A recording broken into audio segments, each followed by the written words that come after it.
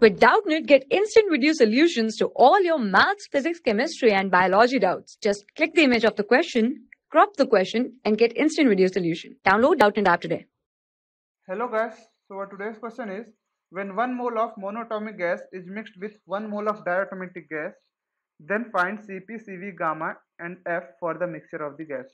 So guys, see here in this question we have been given 1 mole of monatomic gas and 1 mole of diatomic gas and they are mixed. Then we have to find Cp, Cv, gamma and F.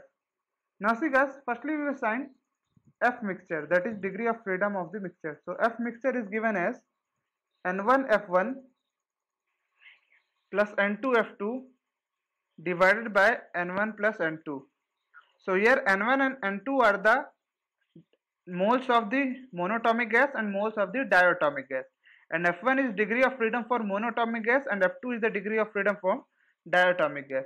So N1 value is 1, so it will be 1 into degree of freedom for monatomic is 3 plus N2 is 1 again into F2, that is degree of freedom for diatomic is 5, divided by N1 plus N2, that is 1 plus 1. So it comes out to be 8 by 2, that is equals to 4.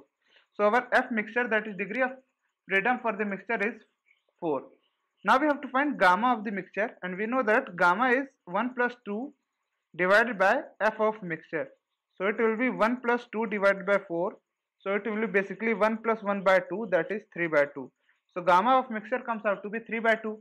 Now we have to find Cv of the mixture, and we know that Cv of the mixture is F of mixture into R divided by 2. So F of mixture is 4 into R divided by 2, that is 2R.